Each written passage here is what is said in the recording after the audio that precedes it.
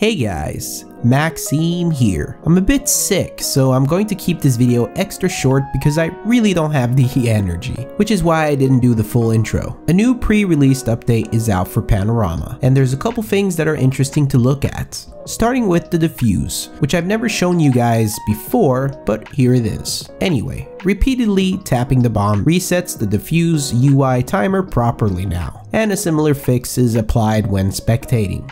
Buy menu is back to how it was, so when you buy something, you go back to the main buy menu instead of always closing, which is much better in my opinion. They fixed so that the music from team selection stops playing when disconnecting, updated crosshair 0 and 1 to match the scale form versions better.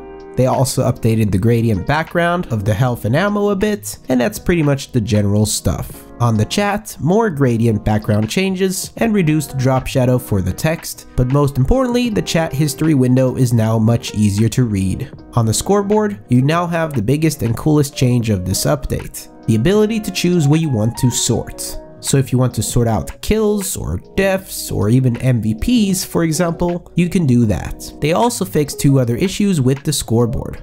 That was the pre-released update, which makes it the fourth update for PANORAMA. I told you guys that there would probably be a lot of these before it gets released. My guess is we'll get it officially on Friday. But please don't kill me if I'm wrong, especially now that I'm sick. Make sure you subscribe with notifications on. In the meantime, I'm going to take some rest now to try to get better as soon as possible. Oh, and 500,000 subscribers feels really close now, and I'm looking forward to that. Thanks for watching, guys.